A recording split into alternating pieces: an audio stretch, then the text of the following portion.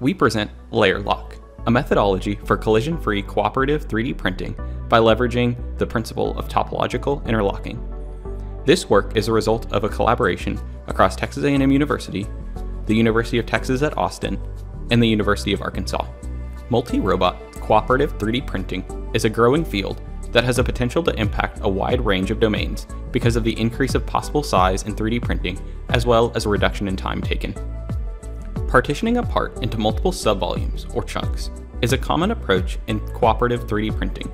However, a simple partitioning often results in weak interfaces between subvolumes printed by different robots. Some recent approaches have utilized sloped interfaces for better bonding between different subvolumes. While this approach retains the simplicity of robot control and communication, the interfaces between chunks are largely planar and therefore offer marginal improvement in interfacial bonding. Other approaches employ the principle of interlocking to partition the part into multiple subvolumes. However, the complexity of interfacial geometry typically either requires involved path planning algorithms or complicated communication protocols between multiple robots.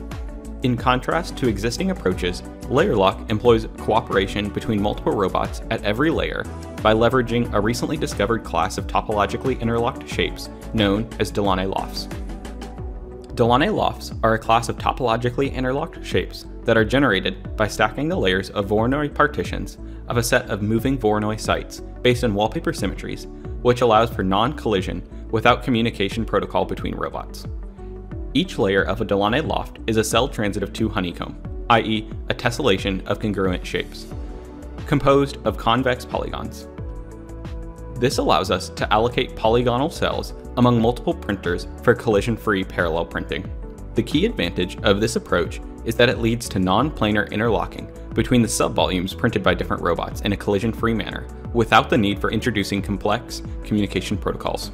Consider a 2-robot system, where the 2 robots printing a given layer of a Delaunay Loft. Note that each layer is a cell transitive 2 honeycomb, that is, each layer is a tessellation, where all cells, polygons, are congruent to each other. In this scenario, we begin with 2 questions. How do we distribute cells between the robots? Ideally, we want equal distribution of robot labor at every layer. This minimizes the printing time. And in what sequence do we order cells to be printed to ensure that they are collision-free without the need for complex communication protocols? In order to distribute cells between the 2 robots, we label each cell at a given layer based on the robot closest to it. This can be achieved through a simple distance computation between cell centers and robot positions. Notice that this distance-based labeling always results in contiguous partitions assigned to each robot. In other words, we can define a continuous path that splits the layer into 2 regions. We call this the interfacing path, which is simply a sequence of edges which are shared by cells with different labels. The cells that contain the vertices and edges of the interfacing path are the interfacing cells. All other cells are the non-interfacing cells. Notice that the interfacing cells define the region where collision can occur. Therefore, collision can be avoided between the robots as long as both robots are not printing the interfacing cells simultaneously. Once each cell is labeled, our algorithm computes the sequence of cells for each robot based on a moving fronts strategy. This strategy makes use of the natural ordering induced by the sequence of vertices and edges on the interfacing path. Simply put, vertex-edge sequence on a given path is the same as the sequence of cells containing those vertices and edges.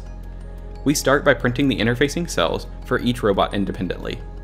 First, Robot 1 prints along the interfacing path, then Robot 2 prints along the interfacing path. Once this is done, the robots can work collaboratively to print the non-interfacing cells using a moving front strategy to order cell printing. This moving front strategy continues until all cells are printed. While we have shown this process with a regular tiling, this algorithm is also applicable to any arbitrary tiling.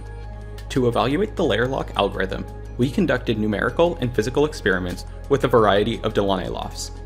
The first is hex-quad-hex, meaning that the top, middle, and bottom layers are hexagonal, quadrilateral, and hexagonal. Next, we used a pent-quad-pent.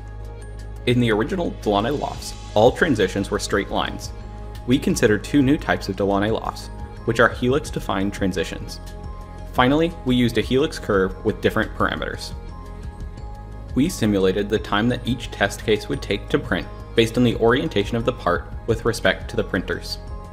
Rotating the assembly changes the cell distribution between robots, which impacts printing time. Hex quad hex and pent quad pent do not vary much in time to print.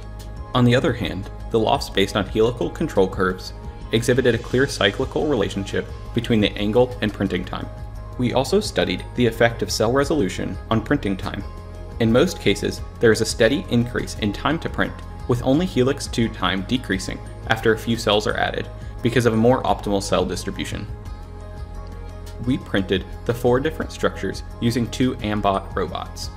As seen in the video, the number of cells per robot was equally divided at every single layer. This meant that it was the most optimal orientation for printing. However, for the helix structures, some angles of rotation led to a very unequal distribution of work, as seen here. This meant that at this angle of rotation, the printing time was much higher than at other angles. In most of the cases, we only printed a few outside contours of each tile to save on time and material. To test the strength of the printed parts, we hung a 35-pound weight from hex quad hex, pent quad pent, and helix 2. In this way, the weight was pulling the 2 halves printed by Robot 1 and Robot 2 apart. This was a preliminary test, and many more tests could be run on the strength of these parts, but we show here that our methodology results in good adhesion. In principle, the LayerLock algorithm is generalizable to any type of cell pattern, as well as any number of robots. However, such extensions require additional research in terms of robot synchronization, dynamic communications between robots, and geometric steps to account for disconnected regions and holes within a given layer geometry. Please see our paper for more details. Thanks for watching.